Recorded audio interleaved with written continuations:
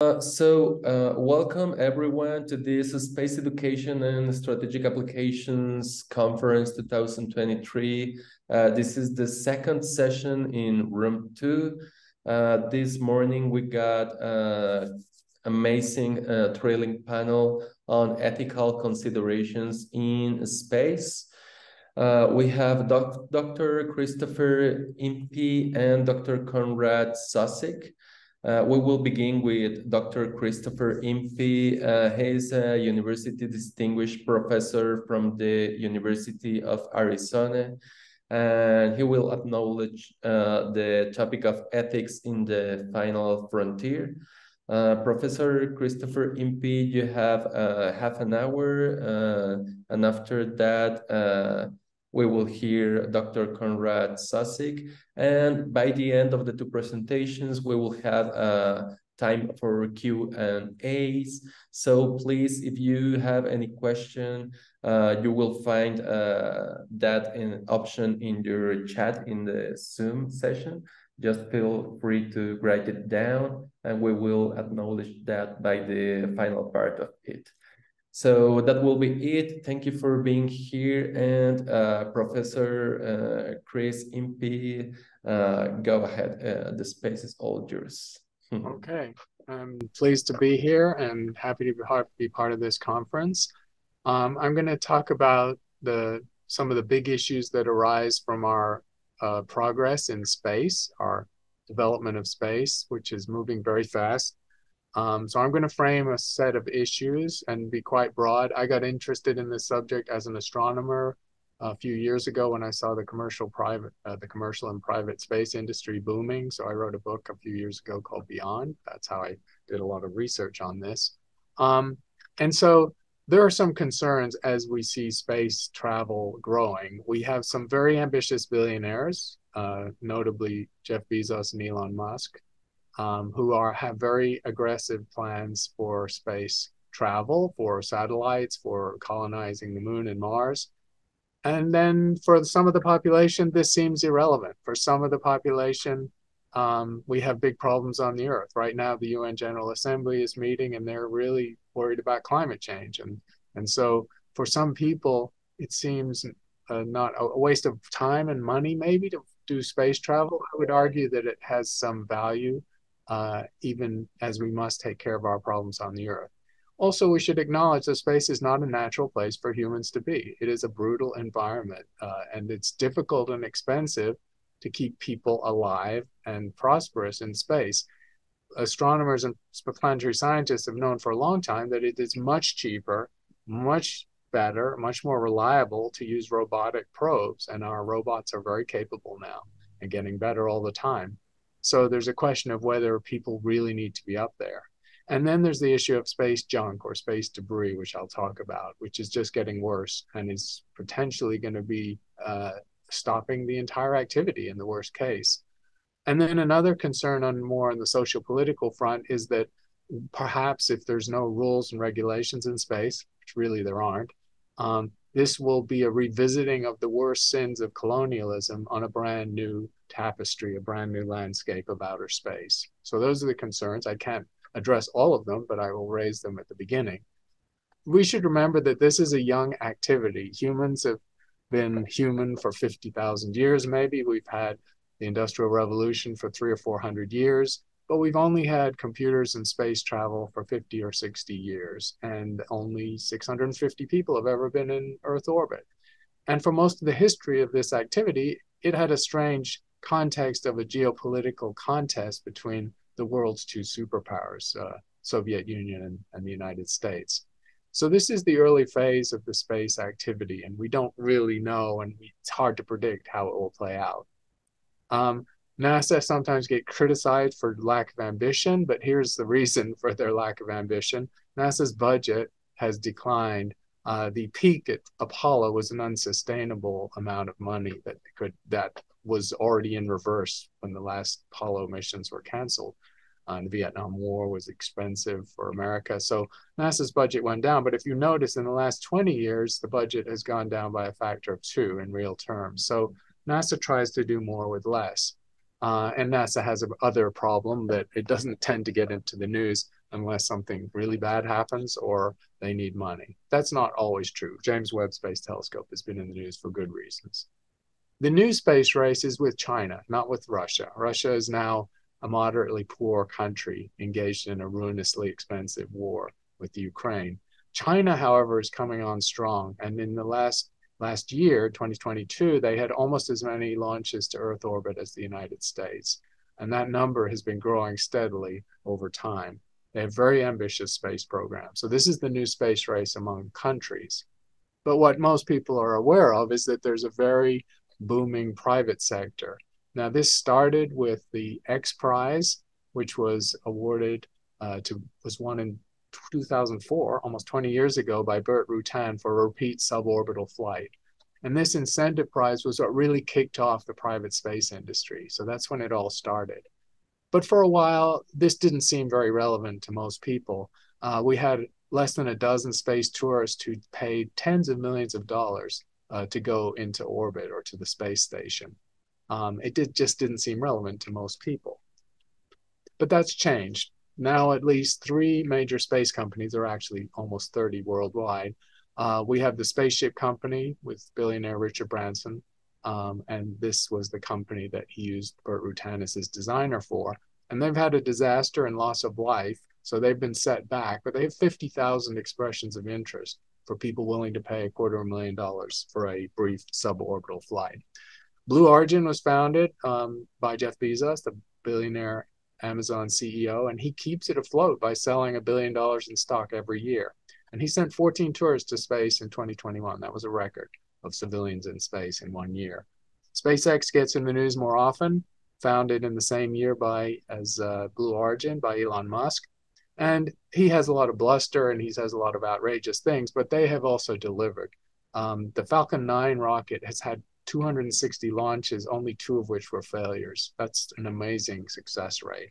And they also have revenue coming in from a partnership with NASA, because the business model for this private space industry is not yet mature. These are the space pioneers familiar to most people, the ones in the news: Richard Branson, Elon Musk. Peter Diamandis was the architect of the X Prize, which is a series of prizes. Burt Rutan is the aircraft designer. There's Jeff Bezos of Amazon, and Yuri Milner, a sort of Russian industrialist who's put a lot of money into space travel. These are big rockets now. Elon Musk's new ambitious rocket is on the right, and it is for the first time eclipsing the mighty Saturn V that took astronauts to the moon over 50 years ago. But the reusable rocket that he's going to use for Mars and the moon is hundreds of times cheaper per launch than the Saturn V, which was not reusable, or only parts were reusable. So this is a new game, and it is a game where it's getting better and easier to go into orbit.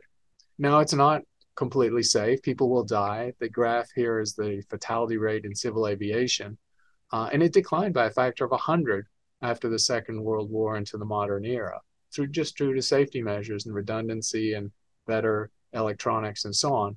And the space industry is working in this model. They imagine that it may be hazardous in the early phase, in the pioneering phase, and people may die, but that they have a viable business model, and so it will flourish and sustain. The economics is, again, driven by very rich people. Here are some of the numbers of people have spent, Musk, Branson, on the space effort from their private fortune. If you look at the number of billionaires in the world, there's a lot of them. A handful of them could rival NASA's entire budget for a year easily with their own personal fortune if they chose to. And it's not a coincidence that in Fortune magazine's list of the world's richest people, the 2 richest people on the planet are the CEOs of the 2 prominent private space organizations, Blue Origin and SpaceX. I made a comparison between space travel and the movies, because we think about space, maybe it's for entertainment and recreation. So here, since the dawn of the space age, is the average cost of a space mission. There's a big variation, so I show some expensive and cheap space missions. And here's the average cost of a movie in Hollywood. And here are some cheaper and expensive versions. And you'll notice these curves crossed about 5 years ago. The average movie now costs more than the average space mission, which is kind of remarkable.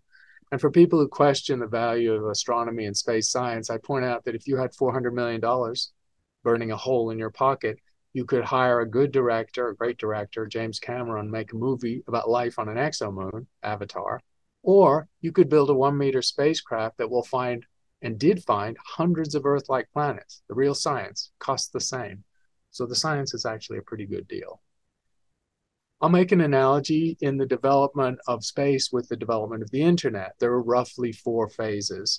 The pioneering phase, that picture is of J.R. Licklider, who wrote a position paper, a white paper for the RAND Corporation, fully envisaging the wireless internet, handheld computing devices in 1960, when the average mainframe computer is the size of a small house.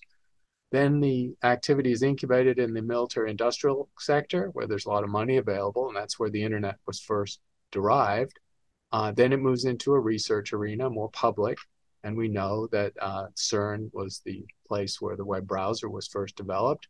And then finally, in 1995, we have what I think is the explosive growth of the commercial internet with the founding of Amazon, with the development of search from 2 grad students working at Stanford, and the first internet service providers. And my point is, looking back from 2023 to 1995, I doubt anyone could have predicted in 1995 that the internet would be a $4 or $5 trillion component of the world economy and how pervasive it would be in our lives. So maybe it's the same path with space. You have the pioneering phase. There's Robert Goddard with his first liquid-powered rocket, traveling barely 100 meters across a frozen cabbage patch. Then you have incubation by the military-industrial complex. Wernher von Braun, his Nazi past was scrubbed clean when the Americans spirited him away from at the end of the Second War, and he became the architect of the Saturn V. And then the research arena with the International Space Station, the Space Shuttle. These were expensive things, though, and they were not really sustainable given the money available. And so sometime around now, I predict, is in hindsight what will be the Big Bang, or the explosive growth and birth of the commercial space sector. And perhaps 25 years from now, looking back, we'll be hard-pressed to have predicted where it would get to. There's small satellites too. It's not just putting people into space. Miniaturization and electronics have lowered the bar for going into Earth orbit. And if you attach a solar sail to a small spacecraft with full electronic components, you can reach the entire solar system. And so this is something that's also happening now. The number of these satellites is going up enormously. You can see the prodigious growth, especially of the Starlink satellites in orange on that graph. There's a prediction that with mostly small satellites, there could be 100,000 satellites in low Earth orbit by the end of the decade. That's an enormous number, and it's creating a real problem of space debris. Another issue is, of course, the law, because there is no law up there at all. There have only been 2 international space treaties, and the Outer Space Treaty of '67 was very important. It banned weapons, nuclear weapons, especially in space, and was signed by all the major spacefaring powers. But the only other moon treaty, or the only other treaty, was the Moon Treaty, which covered the rights and ownership of space objects, the moon and asteroids and so on. It's never been signed by any of the major spacefaring powers, and it only talked about countries and didn't talk about individuals or corporations. So it's essentially a lawless place up there in space. The junk that I alluded to, caused by the enormous number of satellites which degrade, collide, break into small pieces. Occasionally bad actors come in. The Chinese blew up one of their own satellites and created almost 4,000 pieces of debris, each of which could take out another satellite or spacecraft. So that's very antisocial behavior. Combination of these things has created a situation where it's possible that low Earth orbit becomes unusable if we don't do something. And mitigating these large number of small objects, you can see there's a million that are centimeter or larger and 100 million that are a millimeter or larger.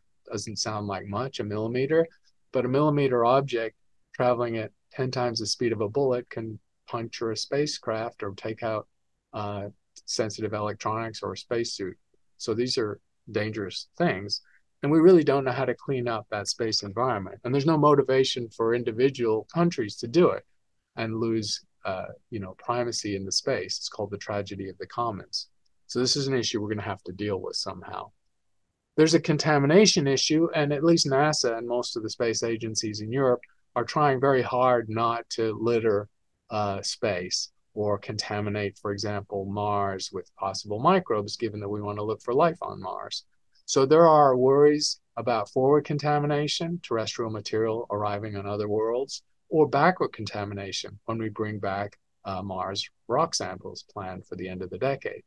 And there are protocols for dealing with this. So this issue, at least by the major space agencies, is being addressed.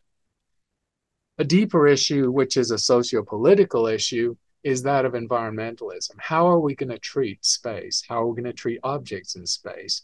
Are we going to use the model of the United States national parks, where they are preserved for everyone to enjoy, but we don't alter them, or we alter them as little as we can, we keep them pristine?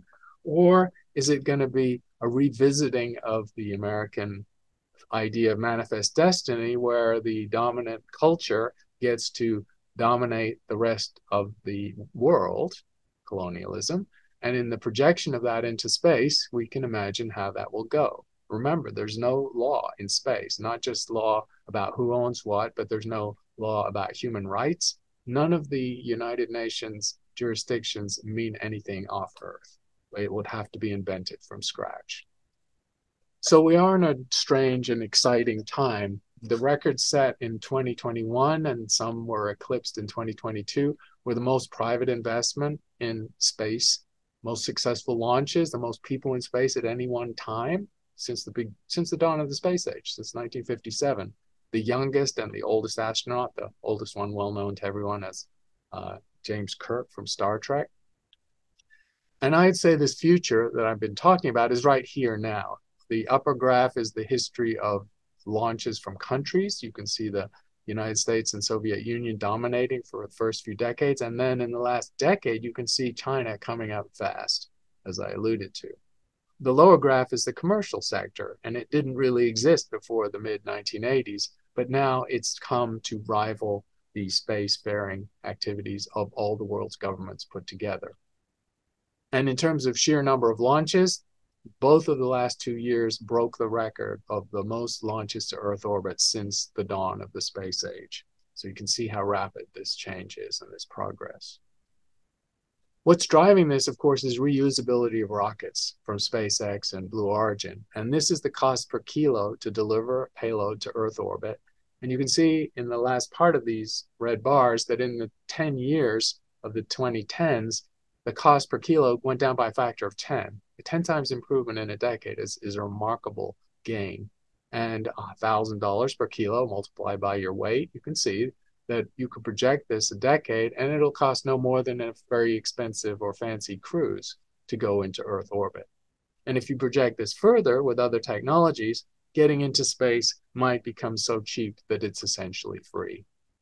So what's on the horizon? I'm going to play out the future a little bit and then wrap up. People are going to go to the moon.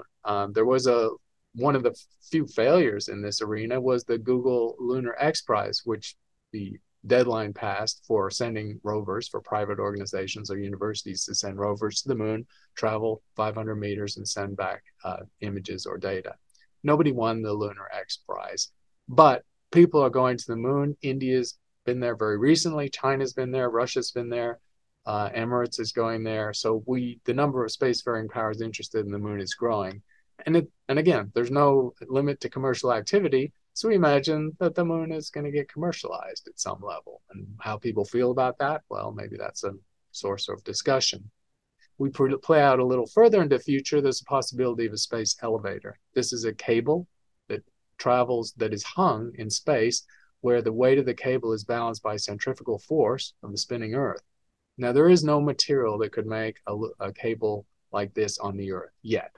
There are actually nanotube materials that could do an elevator on the moon, and I think that's where it will happen first. But a space elevator changes everything, because at that point, you don't have the cost of rocket fuel getting off the Earth against the gravity. You can have solar-powered lifters, essentially raising payloads to Earth orbit for free. And remember, half the energy cost of getting to Mars' surface comes from the first 300 miles getting off the Earth, out of the Earth's gravity. So this would be a game changer. Another thing that we imagine happening in the next few decades is mining asteroids. economic progress on the Earth has always been fueled by access to cheap minerals and metals. And we know that there are about 100 near-Earth asteroids that are half a kilometer or larger in diameter that could be captured into a captive Earth-Moon orbit, where the rough value of the platinum group metals is $2 trillion and about $2 trillion for all the rare earths. These are vital commodities on the Earth, and they're strategically important, and they're often in the hands of countries where you don't have friends there, so you can't get those materials. You also can get water from these asteroids, and you need water, obviously, to drink. You need to separate it for oxygen to breathe and hydrogen into rocket fuel. So water is an essential ingredient of living and working in space. And eventually we will have bases on Mars. And just to make this a little more evocative and animate it a little bit, I'll remind people that when we do go to Mars, there are two sides to the Mars coin. Mars can be beautiful and it can be nasty. We imagine that people are going to modify their genes. So one of the ethical issues that will arise is over genetic modification. These will be radically technology forward people, the colonists, I imagine. And so they're going to biohack themselves. They're going to modify their genes in ways that are not done on Earth or may not even be legal on Earth. And I think we can expect that to happen. So again, Mars is in our future.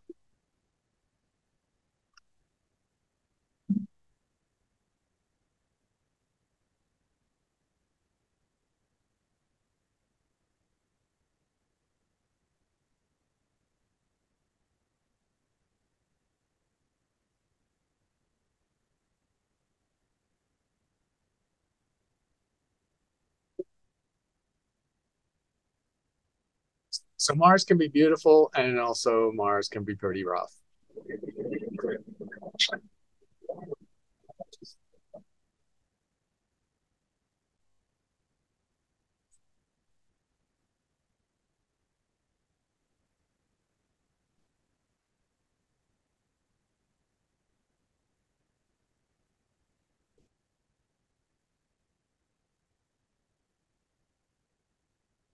Now I'll play out the last visionary piece of this. We're talking about the solar system. We're talking about the moon, Mars, and mostly low Earth orbit, which is really not that far. It's like a day's drive straight up, put it in perspective. Reaching to the stars is quite ambitious, and there's at least one project that hopes to do that. It's Breakthrough Starshot. It plans to create little nanobots with solar sails attached and accelerate them to 5% of the speed of light using beamed radiation, microwave radiation from the Earth, or very powerful lasers.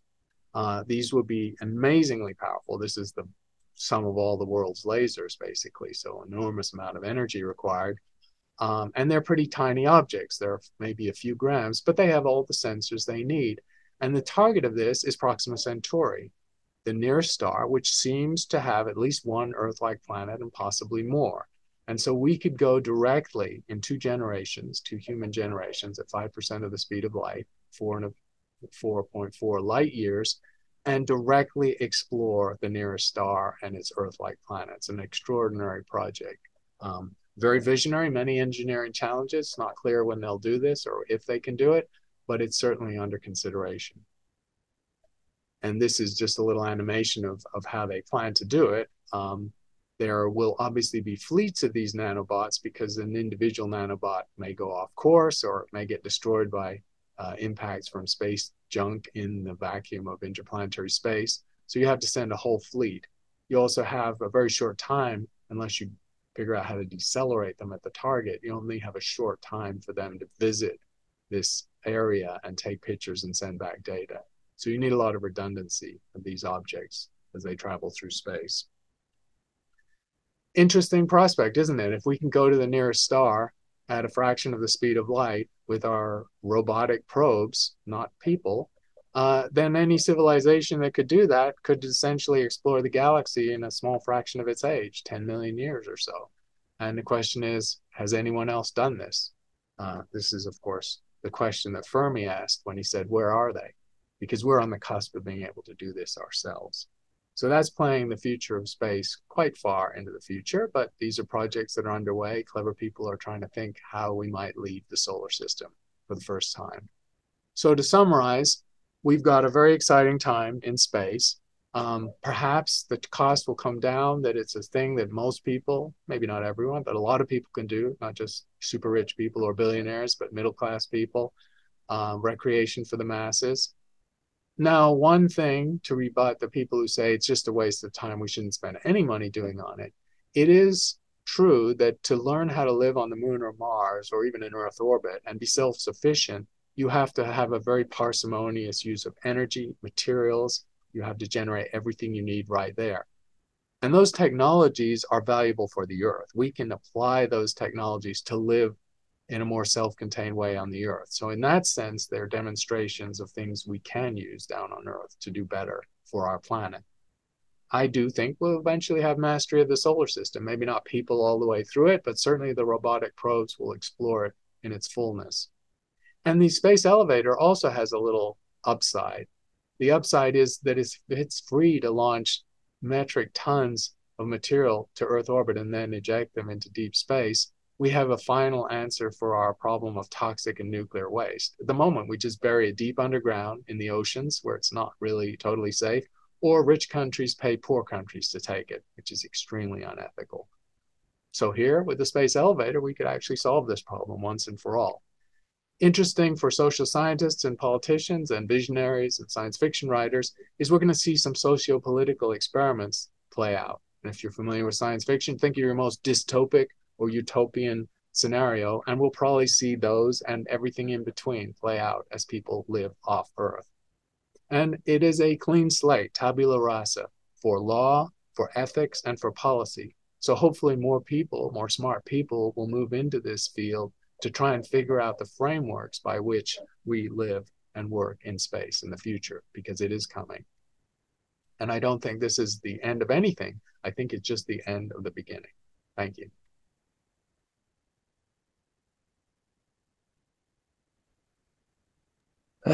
Awesome. Thank you so much for your presentation, Dr. Christopher Impey. And I will give the word to Professor Konrad Sasik from University of Rysov in the Information Technology and Management Department. Professor Konrad will talk about can we do more in space than on Earth? That's a feminist, sorry for the noise on my side, feminist perspective on the bioethics of space exploration.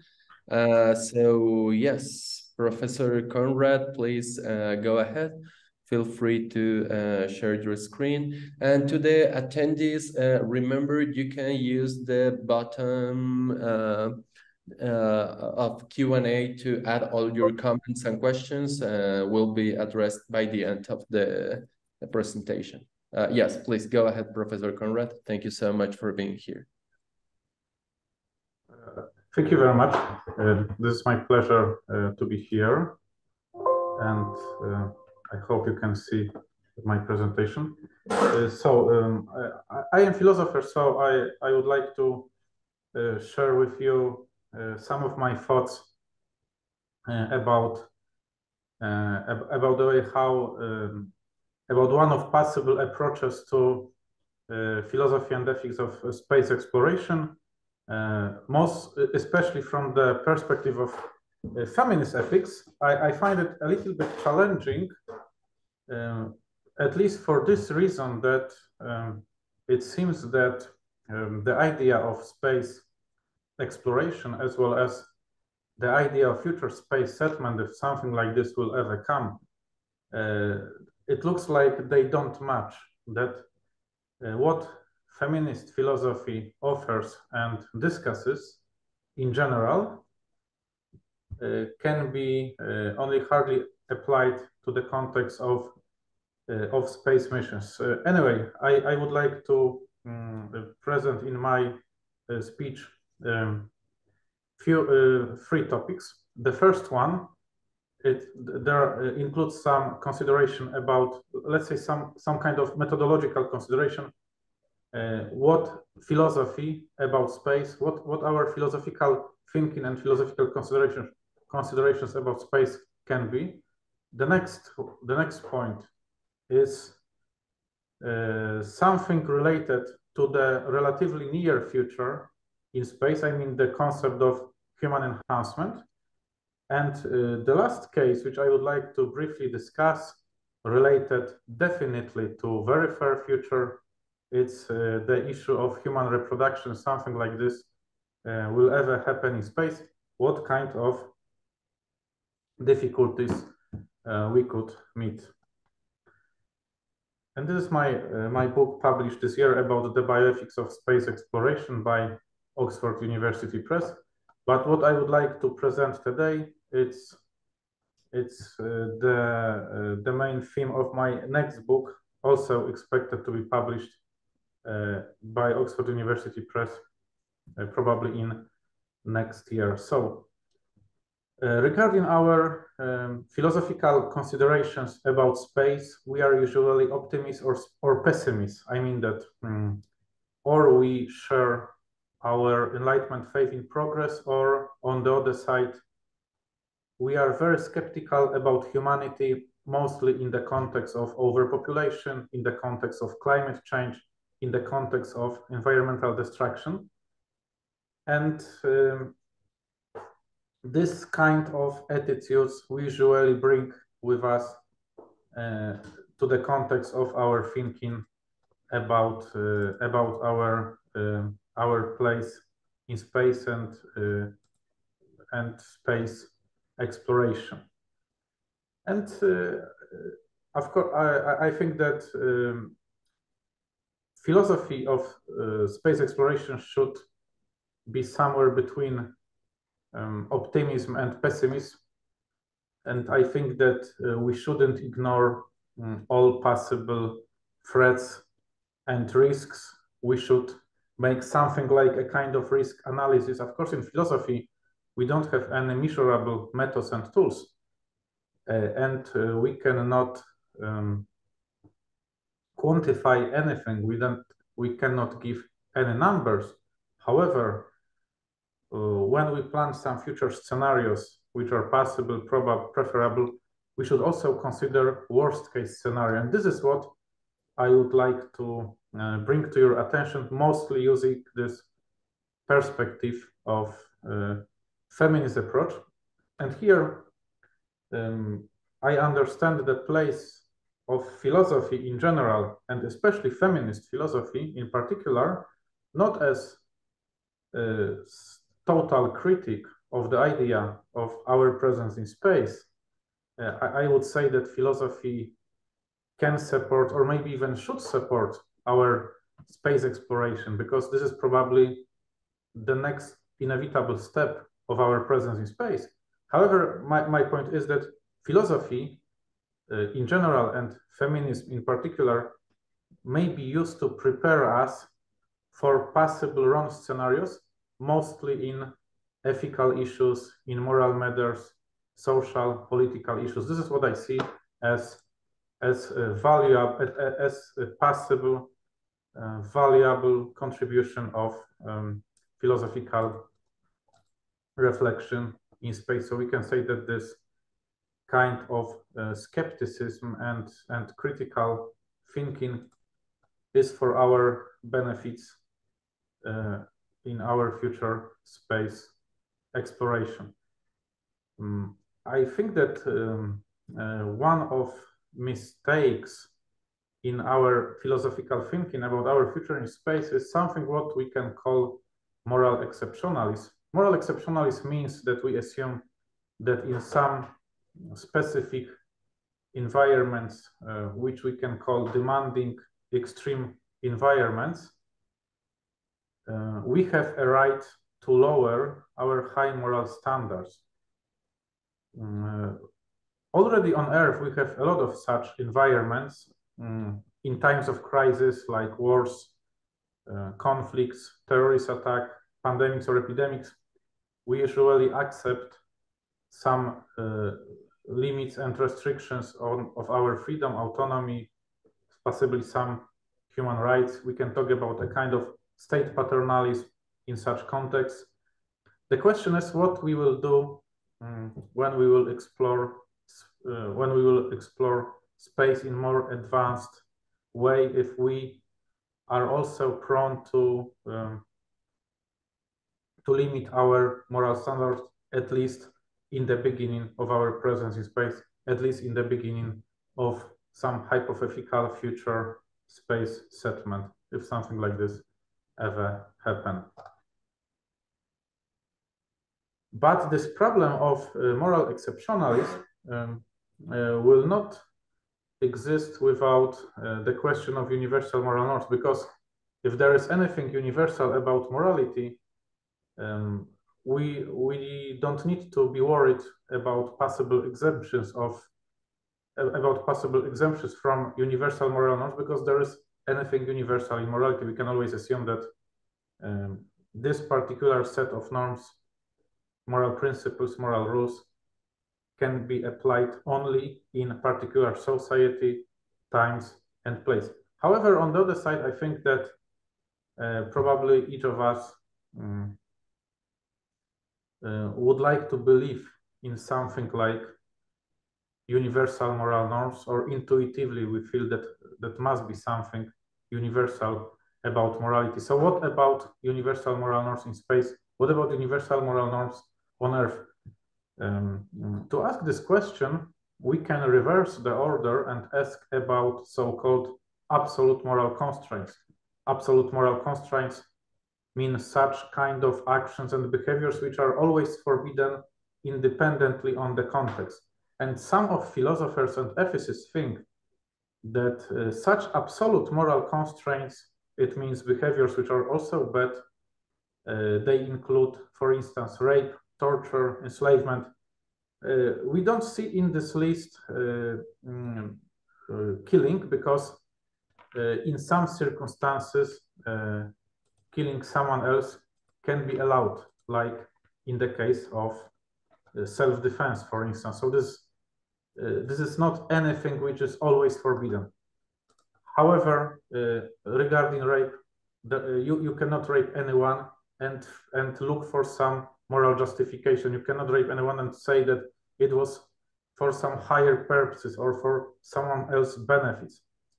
The same about enslavement, the same about torture. However, for some, this example of torture is questionable. But why this issue matter for discussion about morality in space? Because when we see that already on Earth, we are able to find barely few examples of possible absolute moral constraints, and not all of them, like the case of torture, is accepted by everyone, we may expect that the more difficult will be to find absolute moral constraints in space, which is very demanding and very extreme environment. And some of philosophers, like especially James Schwartz, think that we shouldn't lower our moral standards in space, even in the beginning of, let's imagine some future hypothetical permanent or semi-permanent human base in space, maybe some kind of space settlement, even for a relatively small group of people. Some of philosophers, as mentioned Schwartz, think that we shouldn't lower our moral standards from the very beginning, because some of philosophers and ethicists think that we may lower some of our high moral standards, at least in the beginning, because of extremity of this space environment and such difficult project like space exploration and human long-term presence in space. We should do our best to keep as high standards as possible, but some of them think that lowering such standards may be unavoidable, at least in the beginning. However, Schwartz is telling something else, that in such demanding environments like will be space environment or space base or space settlement, we don't have a right to lower our moral standards. And he gives good example how it looks on Earth and how it looks on space, and that we shouldn't compare space to Earth in the sense of demanding character of environments, because as Schwartz shows, when we talk about demanding environment on Earth, we have already a lot of societies with long history, with with very complex and complicated history, which are in a permanent process of creation, determined by many factors, and we can only try to reform such societies, but we cannot create them from the very beginning. In space, on the other side, there is no society. So when we will be ready to send people for longer presence in space and create some kind of society, more or less permanent, we will get the unique opportunity to create them from the very beginning, keeping high moral standards. And we can also say, repeating after Schwartz, that this is a kind of moral obligation because of the progress in humanities and social sciences. I mean, mostly our knowledge about mechanisms of oppression and exclusion, knowing how many populations were excluded, colonized, oppressed, enslaved. Having this knowledge about these mechanisms, we should try to not repeat them in any new society, both on Earth and in space. And in my philosophical reflection, I think that having in mind this feminist conceptual framework, where feminism is interested especially in dynamics and mechanisms of oppression, exclusion, domination, discrimination, and others, I think that regarding our future presence in space, we may expect that some types of oppression can be minimized or eliminated. I think probably races or classes. However, maybe a little bit paradoxically, other types of oppression can be even stronger. And I have in mind mostly oppression of disabled people and women. My point is that using this framework of feminist philosophy, because of the specificity of future space settlement, as well as our sexist, our ableist, our race, our discriminative ideas, this oppression of women and disabled people can be even stronger than is currently on Earth. And one of evidence that it can be the case is the phenomenon which we know on Earth as genderization of medical care. Genderization of medical care means that the role in the context of space medicine, for instance, means that because of the current relatively marginal role of women in space exploration, our knowledge about their health, about their medical safety in space is not sufficient to allow them safe participation in future space programs. So consequently, we may try to exclude women from any broader participation in future space mission because of our not sufficient knowledge about their health and safety in space. What of course will be what can be read as a kind of paternalistic concern about their well-being, but on the other side will have definitely, or will be caused definitely by in some sense sexist and exclusionary ideas. What we have already on Earth is male-centered medicine, and if we will not start to treat women equally with men, regarding also our time and resources which we spend on research, we can also expect male-centered medicine in the context of space.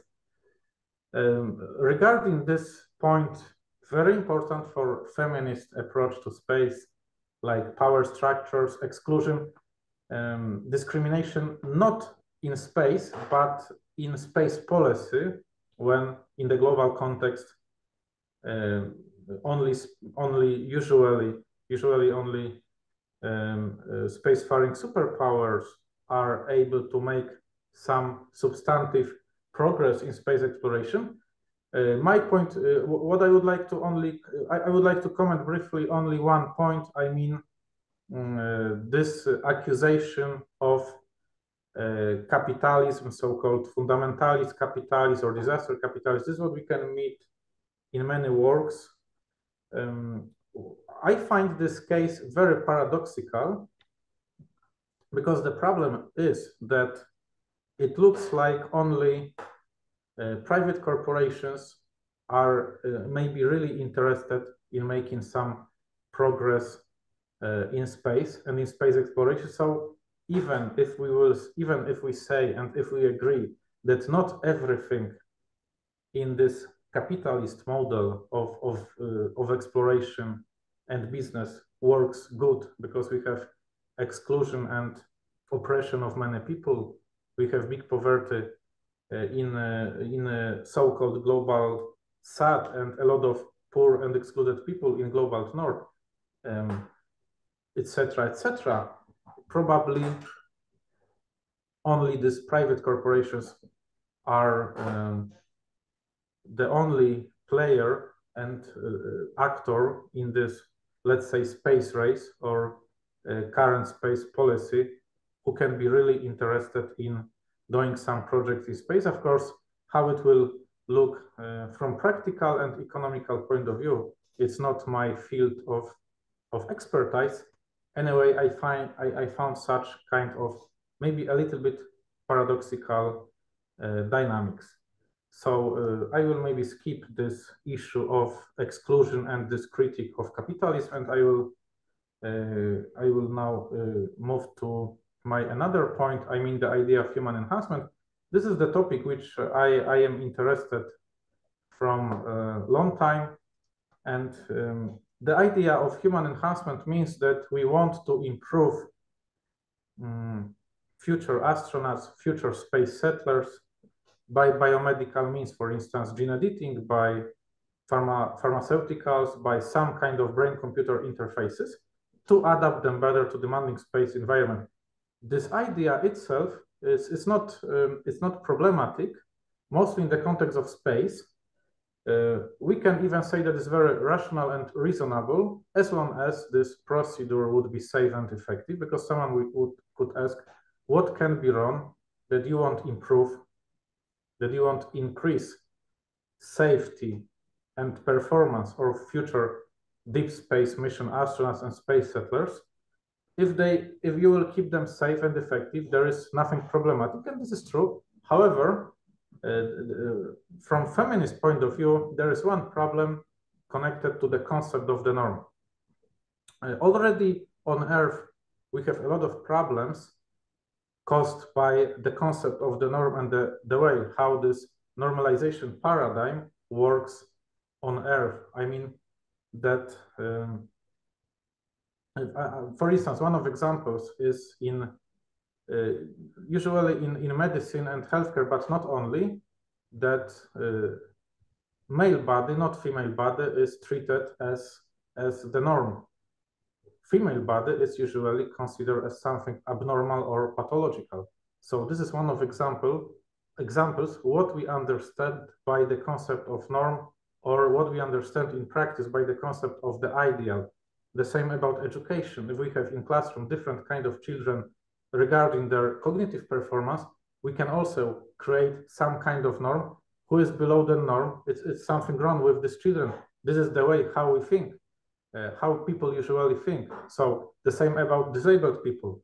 We define them as disabled because they don't match some kind of norm or some kind of ideal which we created. So this is the point, that our normalization paradigm and the concept of norm, they usually follow biases which we have regarding gender, race, disability. So we construct socially norm, we construct socially, for instance, health disease and other concepts. And the problem is that we can also construct socially this concept of the norm regarding space. And here we come to the point where we find that technology can be oppressive. This is again a little bit paradoxical, because we we put a lot of trust to science and technology. However, technology can be also the tool of oppression. I mean, mostly medical technologies and the way how they can work towards women, like digital health technologies or assisted reproductive technologies. Here, feminist philosophy shows us that these medical technologies increase the risk of permanent monitoring of women, what means that in the future space base, mostly if our reproduction in space would be possible, let's imagine that something like this one day in the future will be possible in space, we may expect that women will be under special pressure and special monitoring using mostly this highly advanced medical technologies, at least for two reasons. First reason is women reproductive biology and their expected substantial role in future reproduction in space. The second reason is that they are women. It means that they are relatively new in usually masculinist environment, and it is possible that women will be expected to show their performance. Women will be expected to show that they are as good as men, and for this reason also we shouldn't ignore some possible paternalism lying behind. Women may be under special monitoring.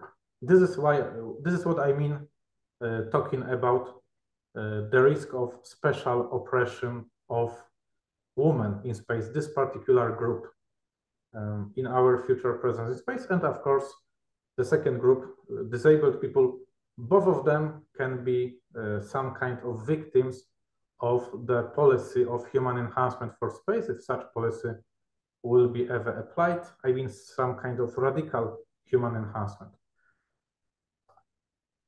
What is also problematic with this concept of human enhancement, that we won't improve future astronauts and space settlers by biomedical means. The second problem is connected with the fact that every human enhancement policy applied in space may be very restrictive and exclusionary, because in both variants, which are considered by philosophers, I mean human enhancement as mandatory or human enhancement as voluntary, always we will have some group of people who will not get this enhancement because they don't want, because they are not able, and something like this. So always applying such requirement, we should expect some part of excluded people. And my last example, definitely related to far future in space, is human reproduction in space.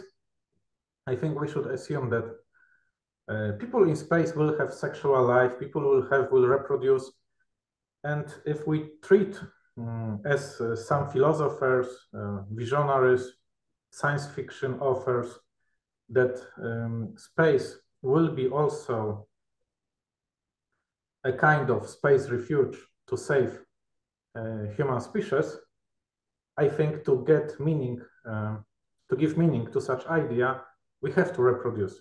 We should provide next generations, because if space settlement is designed only for this one generation which will settle space, probably there are good reasons to not realize such big and expensive project. What is problematic about human reproduction on Earth, that we already have a lot of ideas, stereotypes, norms, how reproduction should work. We have a lot of ethical systems, political systems, and usually these ideas and norms are very unfavorable to women. Feminists in general, with some exemptions, of course, but a lot of feminists, at least second wave feminists, they showed that female reproduction is the source of female oppression. Some of feminists show that, and they showed mostly in the second wave feminist period, that this not female reproductive biology as such caused woman oppression, but our society and the way how we treated women, the way what we expected from women, etc., etc. Anyway, we may say that despite this different views inside feminism about reproduction and oppression, we can say that not necessarily reproduction and reproductive technologies as such can be restrictive and problematic, as rather the way how they work under conditions of patriarchy and sexism. And here, many feminists, they are talking about such issues like techno-maternity paradigm on Earth, which may increase in space, about pressure to reproduce, and the risk that space and environment will make this pressure to reproduce, for instance, only stronger in space. And also, what is problematic about our reproductive policies as we know them historically and currently on Earth, that they are that with some rare exemptions, they usually affect only women, very rare men, usually women.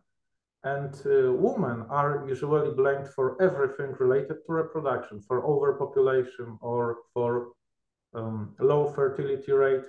Women are expected to sacrifice themselves, or it does not matter what kind of policy we will take. It can be antinatalism. Antinatalism means that we think that it is better to not reproduce, or we want, or this is, if this is a kind of social policy, we want to limit reproduction of all women or some kind of women. On the other side, we have pronatalism or pronatalist policy, which means that we expect women to reproduce, or at least some group of women. In both cases, women are this side which is blamed and criticized and expected to some kind of sacrifices, because some of women don't want to have children, but they are expected to have. On the other side, some of women want to have children, but they are forbidden. This people who create such kind of reproductive policy, they don't want this woman to reproduce.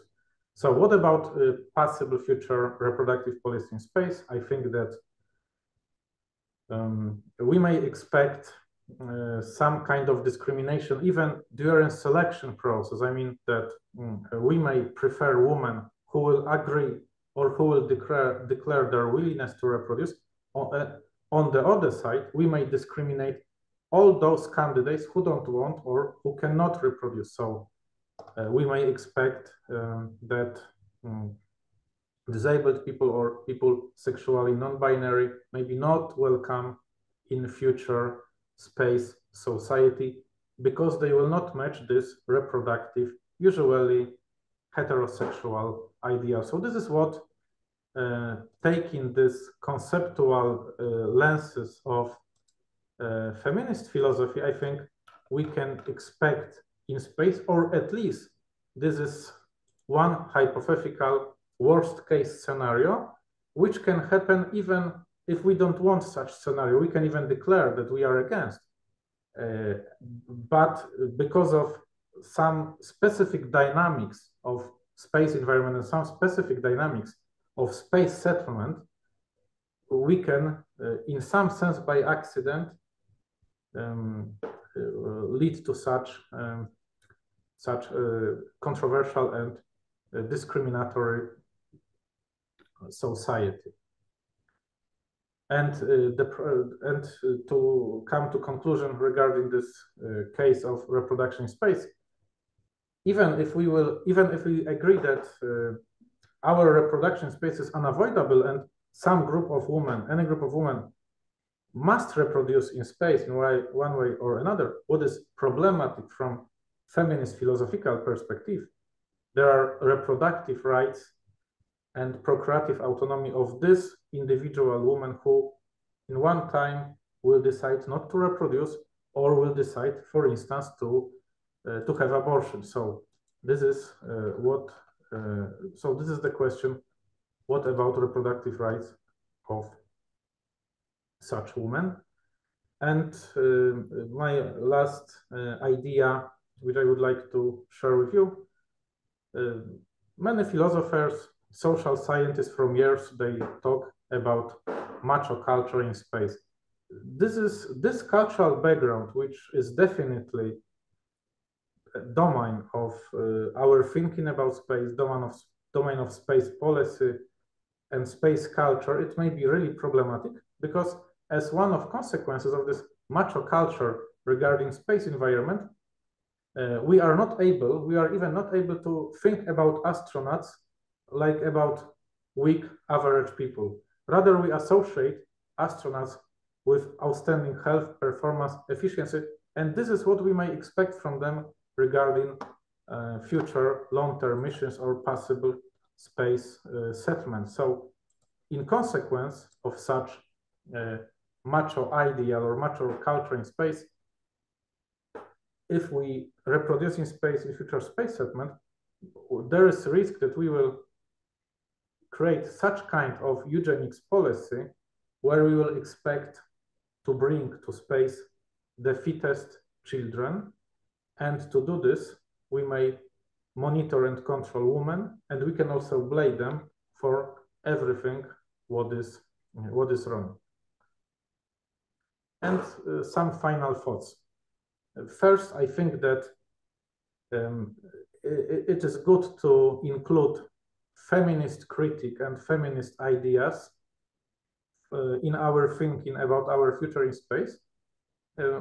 Some of these feminist ideas are definitely, they can be definitely read as controversial, as radical.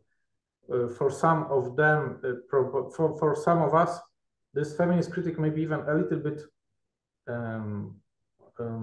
exaggerated. And but anyway, I think that we have a kind of moral obligation to include in our thinking about our future in space this all our knowledge, mostly which we got thanks to feminist thinking about dynamics and causes of oppression, discrimination, sexism, racism.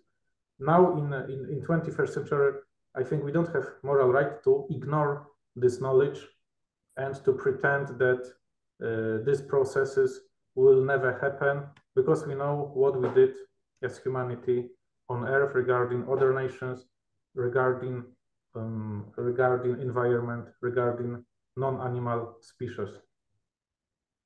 Second, I wanted to show that because of specific dynamics of space environment, as well as our discriminatory ideas, which some of us have because of our biases, there is a risk that some kind of discriminations and oppressions, which we know from Earth, mostly oppression and discrimination of disabled people, oppression and discrimination of women, they can be not only duplicated, but even reinforced in our future base or future settlement.